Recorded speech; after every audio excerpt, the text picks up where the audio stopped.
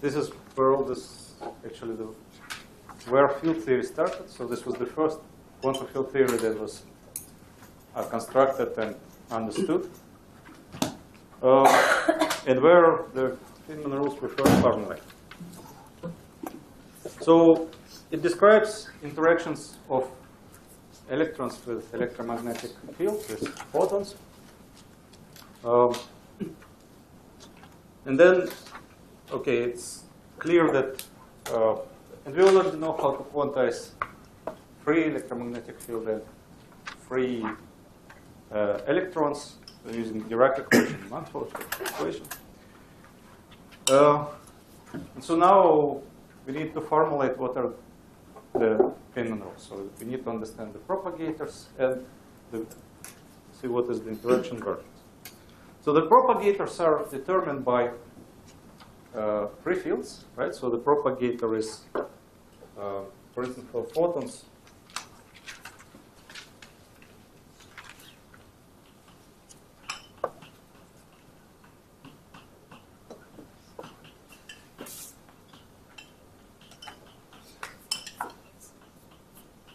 the propagator will be the time-ordered product of two fields. And so these are built from oscillators in exactly the same way as for, so they, in the gauge that we have chosen, the Coulomb gauge, they behave as four independent scalar fields.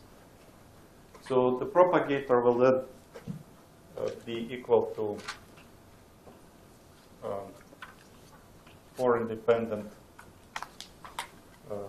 scalar propagators.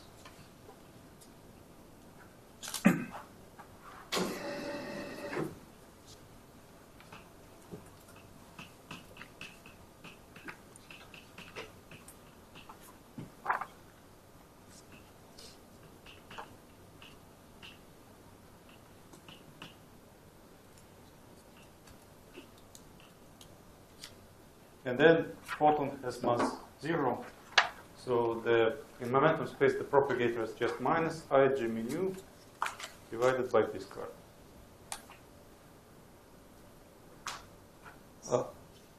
Yes? Sorry, you said this is equivalent for independent oscillators. What precisely is equivalent to four independent oscillators? It's, we can treat any a mu with any, I mean, mu and index mu just labels four fields. So we can treat them as if they were just four independent scalar fields. Now, the truth is that the propagator will depend on the gauge. So if we have chosen the gauge in a different way, the propagator will be different. And Feynman rules will be different. So the reason for that is that the field itself is not a gauge-invariant observable quantity defined up to gauge transformations. And so the dependence on the gauge chosen will cancel in final answer for observable quantities.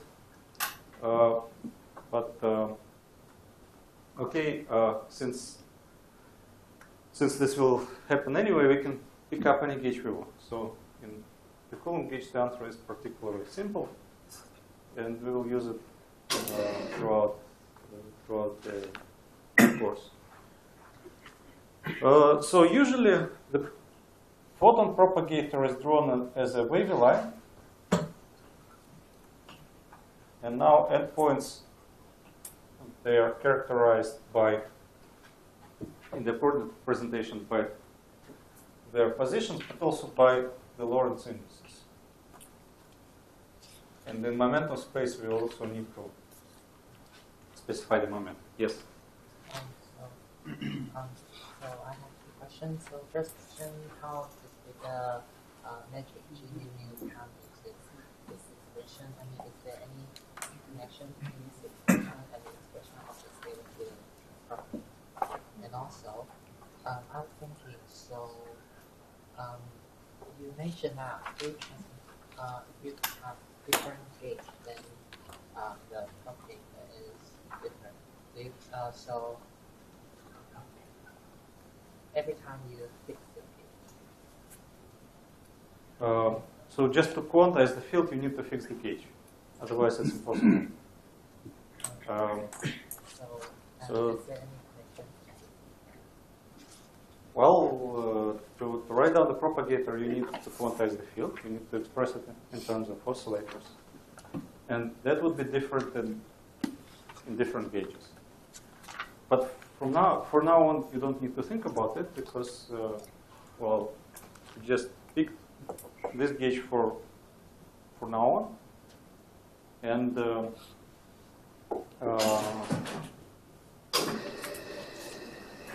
we can work in it and work out any expression in this particular gauge. The answer is anyway independent on the gauge choice.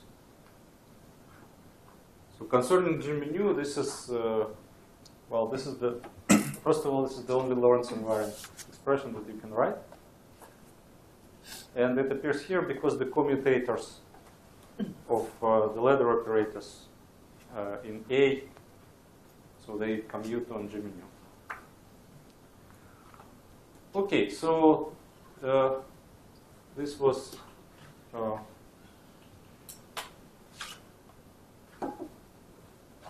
so we know how to write down the propagator of photons. Then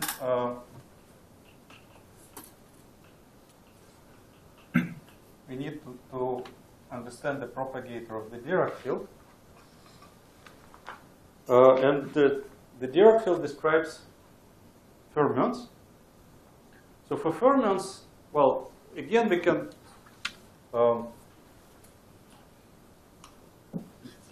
introduce the field as a vacuum expectation value of T order product of two field operators. Actually, this.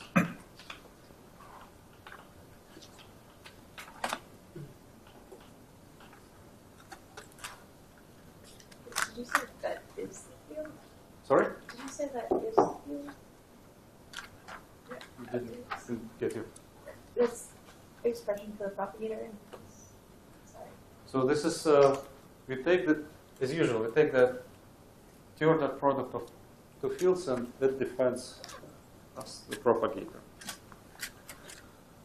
So for, if you take two psi's, the result will be 0. Well, the formal reason for that is that psi contains annihilation operators for electrons and creation operators for positrons, which commute with one another. So these fields commute, and so they will produce 0. The physical reason is that psi has charge 1, and so to have a non-zero expectation value, you have to insert. So the operator here should have total charge 0. So we have to have psi bar inside in the matrix element. But then psi is a fermion, and for fermions, one has to take into account their anti-commuting nature. So the operators in this field stay anti-commute instead of commuting. So the time order product for fermions is also defined in a different way. Or psi alpha of x, psi bar beta of y is defined to be psi alpha psi bar beta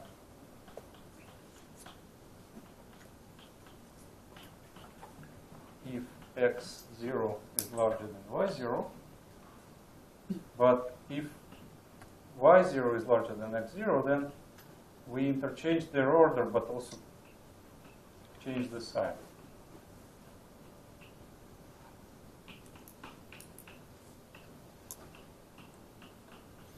So under the sign of time ordering, the operators anti-commute rather than commute. So we take into account the statistics of the field.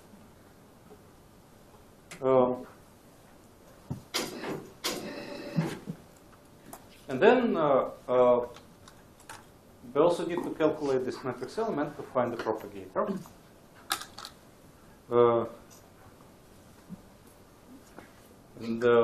Now the analogy with scalar fields is useless because the Dirac field behaves quite differently. So we need to calculate it anew. And to do it, we can go through this calculation of the Schwinger term. So we apply the Dirac operator to the propagator. So we can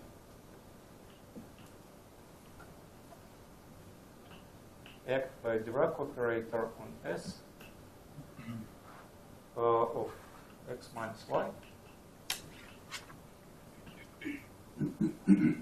So naively, this would be equal to 0,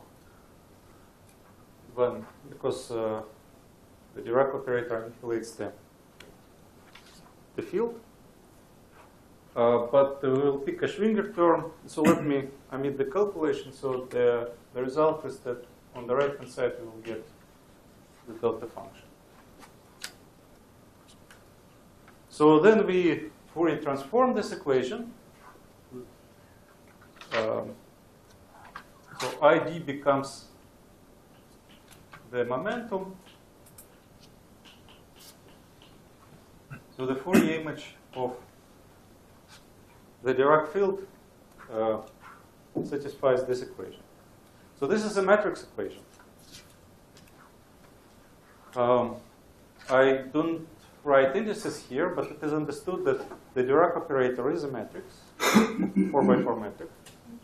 S, as you see, is also a 4x4 matrix. And so this is a matrix equation with the unit matrix on the right-hand side. And so is this equation. So to find this, we need to invert. We need to invert a 4x4 matrix. So S of P is equal to I times the inverse of the 4x4 matrix that has this form. Unfortunately, there is a trick to do it. Namely, we know that P plus M with the slash times P minus M gives the Klein-Gordon expression P squared minus M squared times the unit matrix. So we can then take the inverse of this equation. This is a product of two matrices. The inverse of product of two matrices is product of inverses taken in the opposite order.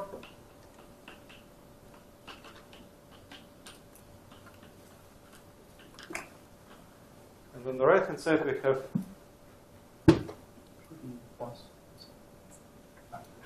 right. So then we multiply this equation by P plus M from the right.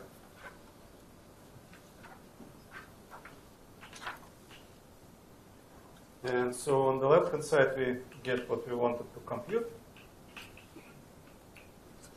While on the right hand side we get P plus M divided by P squared minus M squared. Therefore, the Dirac propagator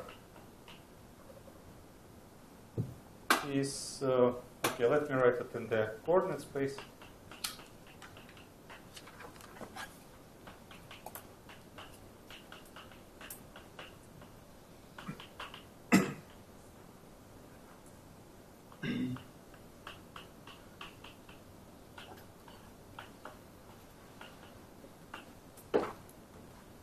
So it's given by this expression.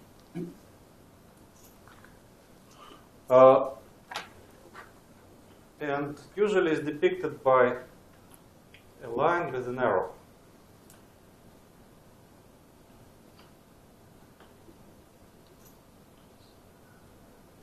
So the arrow here denotes the flow of charge, because now the field carries a charge. So you see, if we inserted field psi at point x and psi bar at point y, the convention is that we connect. So the arrow shows the direction from the psi to psi bar. And in principle, so there's also a momentum arrow which can coincide with this arrow or be opposite. But then we need to take into account that so P that stands here, so that the propagator is written here, corresponds to the arrow, these two arrows being in the same direction.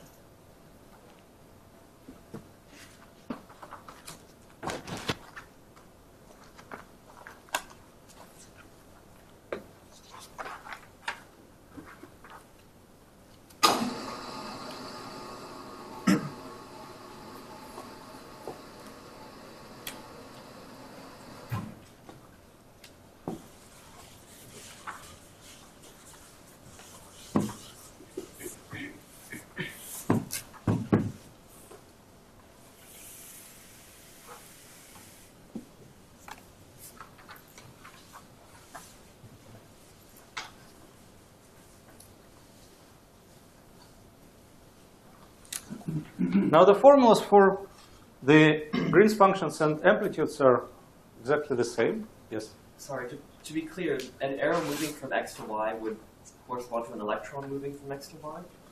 So it's the arrows in the direction of negative current? Right, but it also turns out that positron moving from y to x corresponds to, I mean, it describes either electron moving from here to here or positron moving from there to here. So, yes, we also need to understand how to, in the amplitude calculations, we need to understand how to, what to associate it with external states. And before going to, before describing the external states, let me just show simple examples how to work with propagators and what is the vertex. So the vertex just follows from the fact that the interaction Lagrangian in QED is minus I E A mu psi bar gamma psi. So so what corresponds to this vertex? So we need to, it will appear in the exponent in the master formula.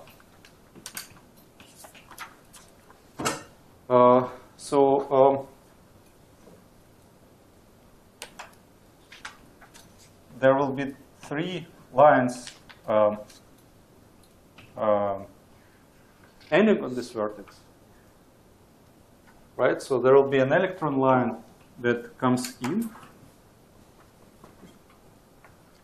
because there is a psi bar. Then there will be another electron line moving out of it because there is a psi. And then there will be a photon line that is emitted from this vertex. And the vertex itself will contain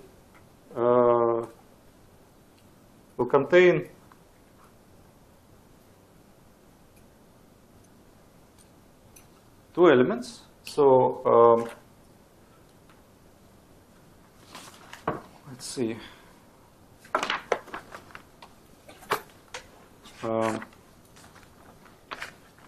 So there is no I here.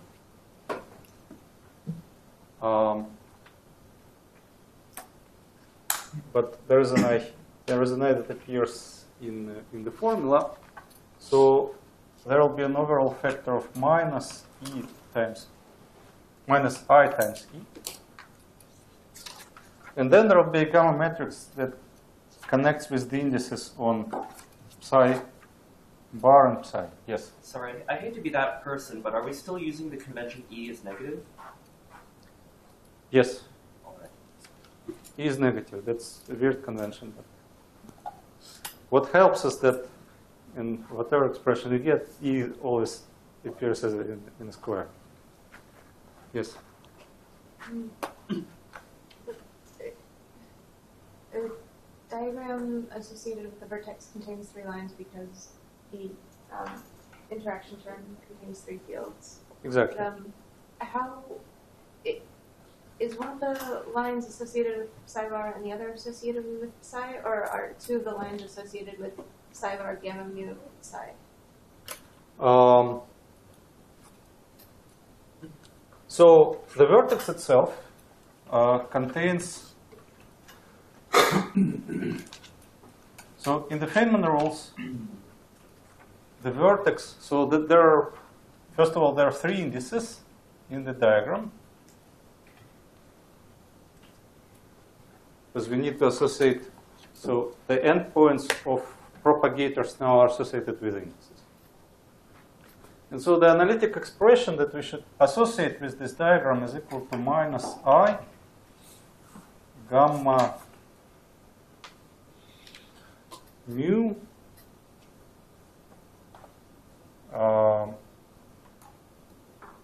beta alpha.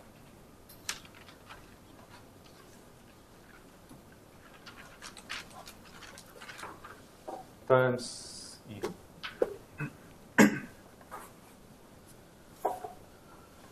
Because psi bar was contracted with the gamma, psi bar and psi were contracted with the gamma. So then these indices remain on the propagators. And so this is the vertex that we'll get from the Lagrangian. So let's see how it all works. Yes? Here you try to expand the interaction region in terms of E. In terms of E, yes. So we are expanding E it. So when you are doing the correction with the QED, you always take the ES. So you do the correction in terms of DE. Yes. We are expanding in E. Actually in the squared. So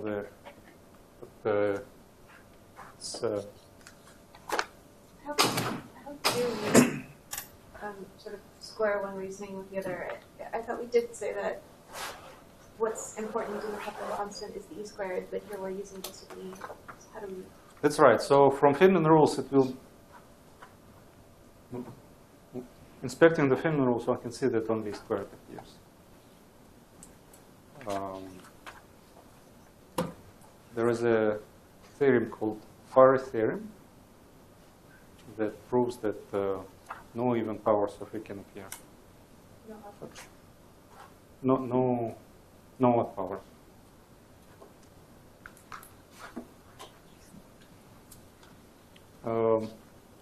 And it can be given a proof, just diagrammatic proof.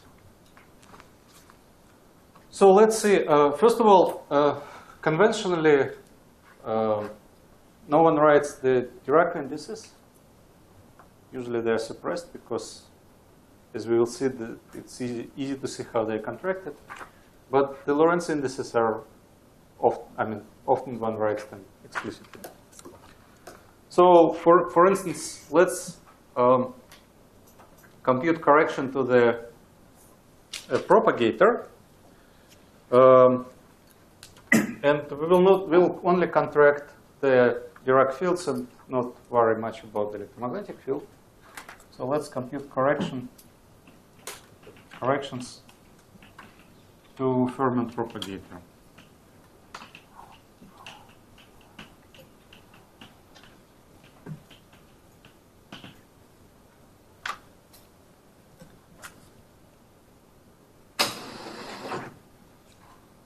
So this means that we have we have psi of x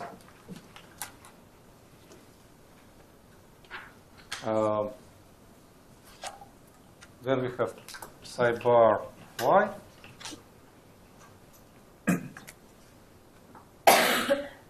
And then we insert interaction vertices. So let's consider correction of second order.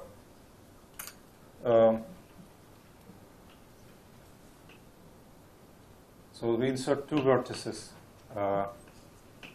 here. So then we need to do weak contractions. So one contraction would look like that. So what we will get in the diagram language, so suppose that this is, okay, so the diagram that we will get will contain one long fermion line with photon lines emanating from it at some points.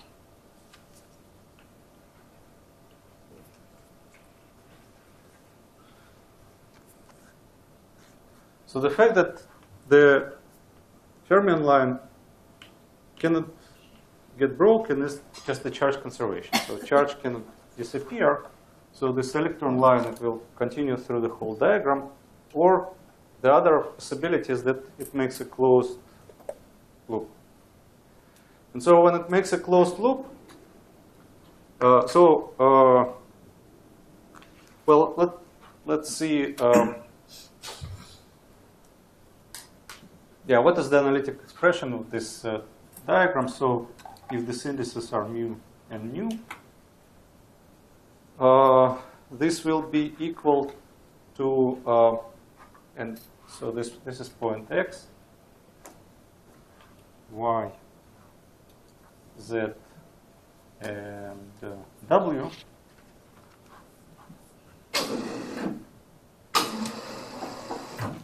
So the analytic expression is, well, we can just read the diagram from right to left along the electron line. So the first element will be the propagator Sx minus y. Then we have an interaction vertex, so we have a gamma there.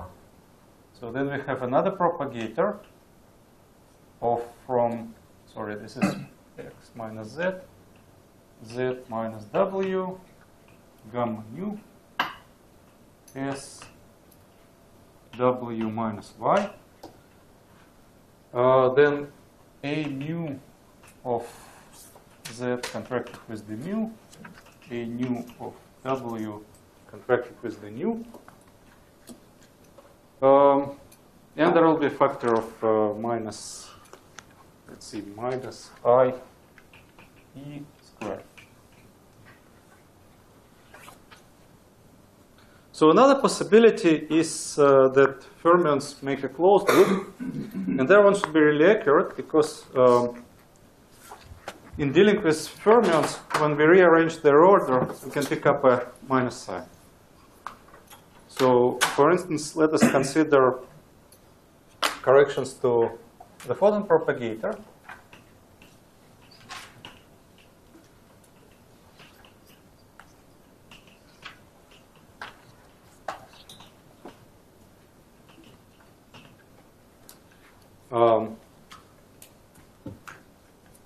So that comes from two vertices of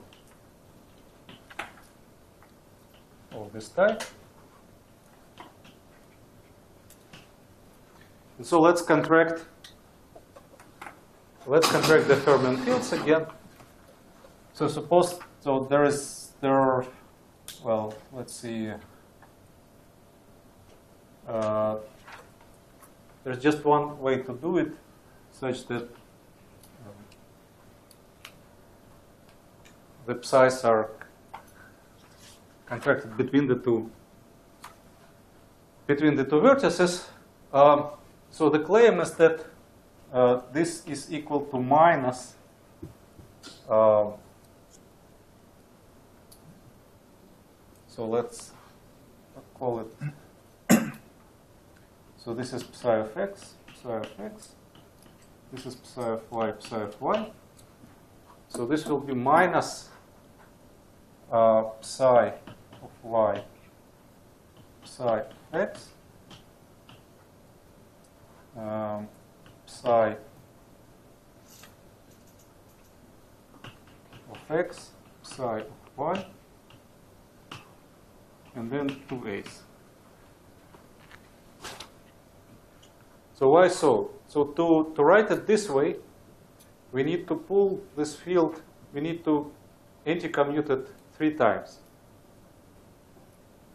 And so each time we anti-commute two psi's, we get a minus sign. So there will be an overall minus here. Yes? Out of curiosity, why is the other pairing like x to x and y to y? Why is that one invalid? Sorry? Why is the pairing x to x and y to y invalid? It will be valid, but well, if you look more carefully, you'll see that it's 0. But in principle, there is such pairing. We just want to study this one. I wanted to give an example where we get a minus sign from anti-commuting fermions. So as a diagram, this looks like that. So we have a photon line, then we have a propagator from x to y, and from y to x. And so here we have contraction of all fermion indices. So the index goes through and is contracted according to matrix multiplication. So the closed loop just means that we take the trace. So what we will get here is minus trace s of x minus y gamma mu s of y minus x gamma nu a mu of x a nu of y, and we should also multiply by minus I e squared.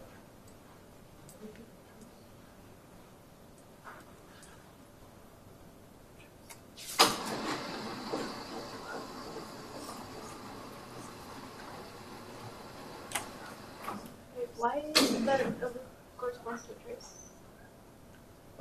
You can write it, if you don't say it immediately, I suggest you to write it with indices just after the lecture. Look how it looks with indices, and then you'll see that it's a trace. But,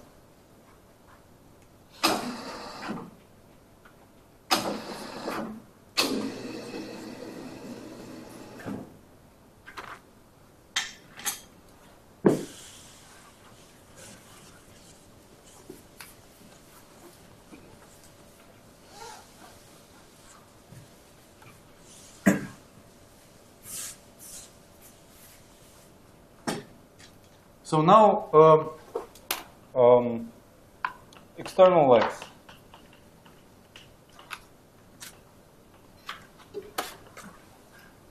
So if you study scattering of photons and electrons, well, we need to know what to associate it with external factors. So before, in the scalar theory, the factor was just 1. Now, in electrodynamics, it's a little bit more complicated. And this is because particles can appear in different spin states, right? So the scalar particle describes just one particular state. So it has no internal quantum numbers. Photons and electrons do have internal quantum numbers. They have spin. And so we need to specify the polarization of external state. So we can, for instance, study scattering of, I don't know, 2 linearly polarized waves in certain directions. And that we need to specify. And so, well, there is a long list of external factors that one can associate with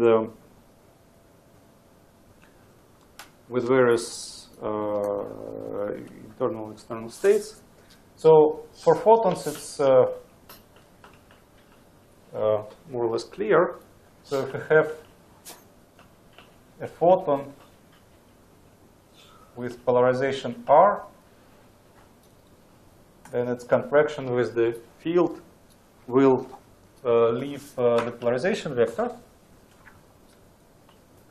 Remember that in the expansion of the field in oscillators, the oscillators multiply polarization vector. So when we take the contraction, this polarization vector will remain.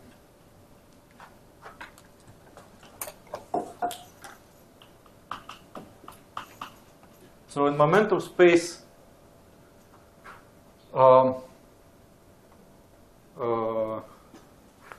Finnon rules, the incoming photons will carry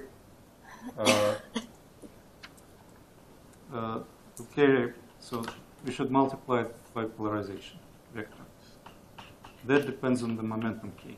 So for the scalar, we would have had a factor of 1. Here we have a factor of this polarization vector. Yes. I thought that earlier we said that we could treat A mu as 4 independent scalar fields. So that analogy of A mu to scalar fields does not hold here. Yeah, it doesn't carry over to external states because external states should satisfy the extra condition that they should be transverse polarized. So the expansion of the field in oscillators contains 4 type of oscillators. 2 of them are unphysical. So they never appear in external states. And therefore, in the external state, we better have, it is characterized, so the external state is characterized not by 4 numbers, but by 2 numbers. I mean, there are 2 degrees of freedom. The photon can have either positive or negative helicity, and that completely characterizes its state.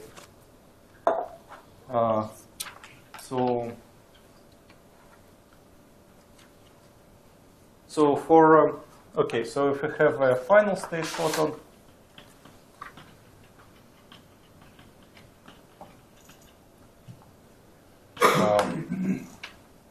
then the contraction gives epsilon r mu complex conjugate e to the ikx. So the outgoing photon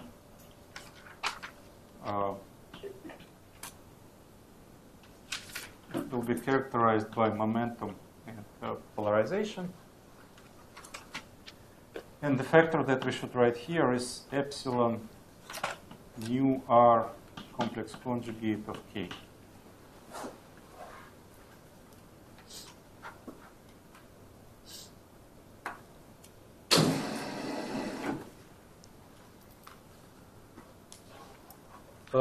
Okay, so we have electrons. So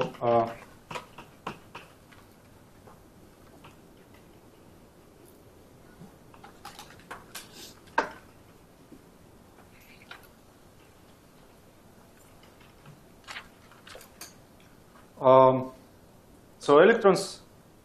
Okay, so the Dirac field describes electrons and positrons. So when we have an external particle, then we should assign to it charge and polarization. So we have spin up, spin down, and then we should tell whether it's electron or a positive. You had a question? Yeah, so I was going to ask what exactly the star of a polarization vector was. Is it just complex? Just complex conjugation. So if we study circularly polarized waves with with fixed helicity, then it's described by a complex vector. Oh, right. So, okay. Now, the field operator contains annihilation operators for electrons and creation operators for positrons. So when acting on the int state, psi can annihilate only electrons.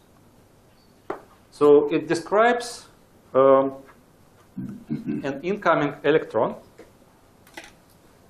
and associates to it the wave function u s of p alpha e to the ipx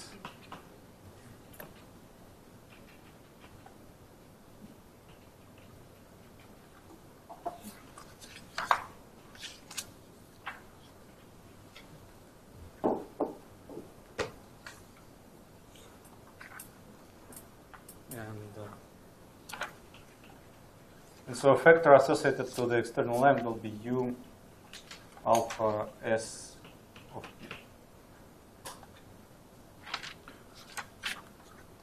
Now, so the same field operator can create create a positron. So meaning that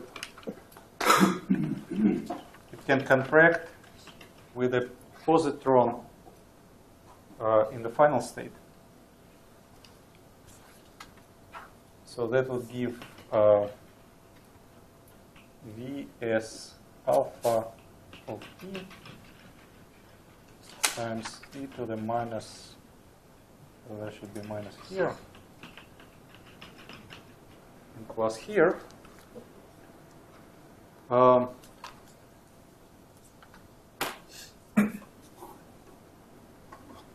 So this would correspond to outgoing positron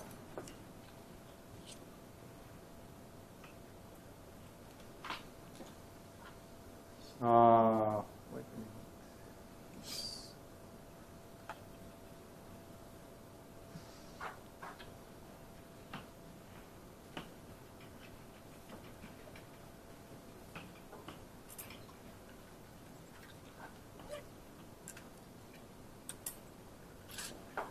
But now you see that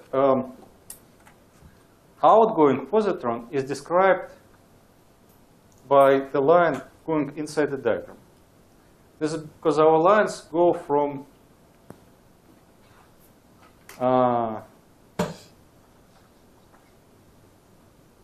so they are this line describes the flow of charge in the diagram, and so in some sense the same line describes positron going back in time, but that's yes. So for the charge label, positive represents an electron?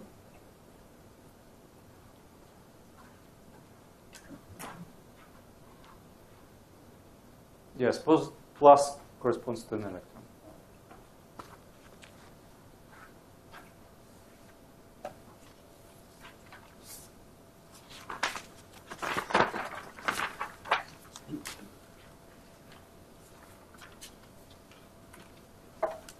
So that what corresponds to V S alpha of P.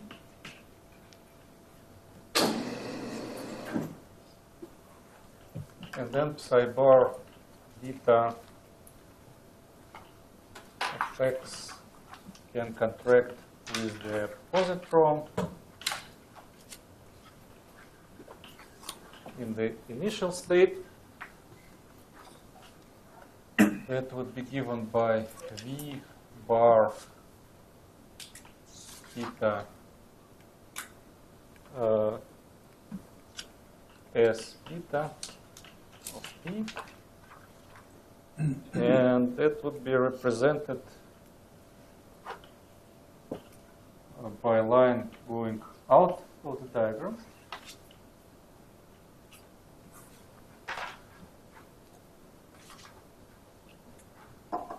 So the momentum here,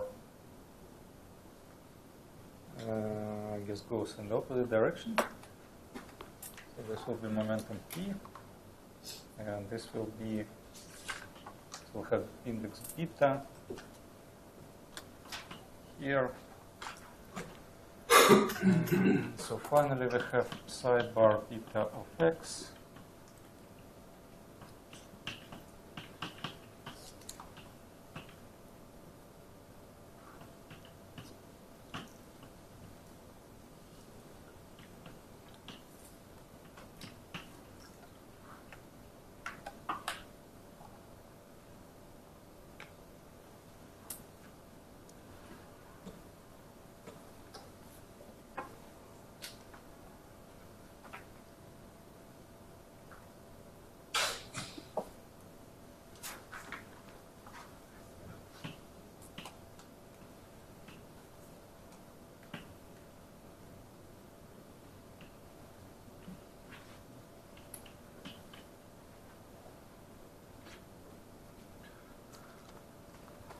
Okay, so this represents the Feynman rules of QED.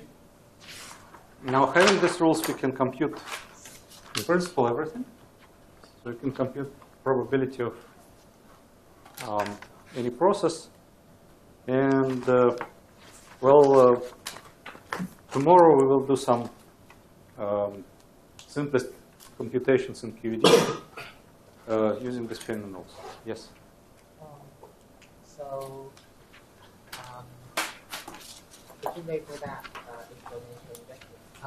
exponential term? Is it, the first one is e to the minus 5ds, and the next one is to the plus 5ds. Is that right? Yes, so there should be some factors here.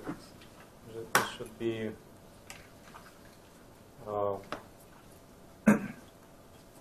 this should be with the minus. There should be e to the. So this is just the wave function of. This is the wave function of a positron, and this is the conjugate of the wave function of electron.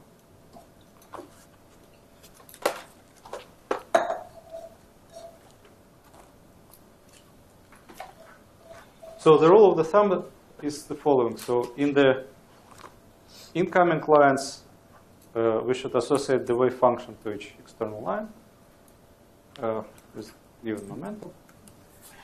And for the outgoing, we should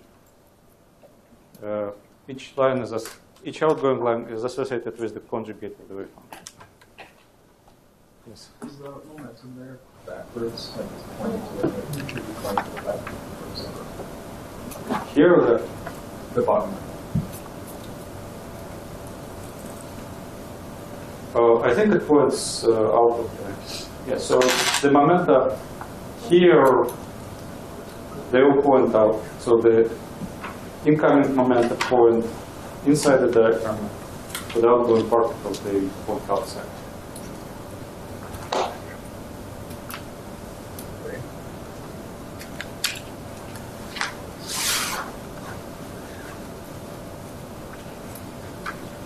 Okay, let's finish here. Thank you.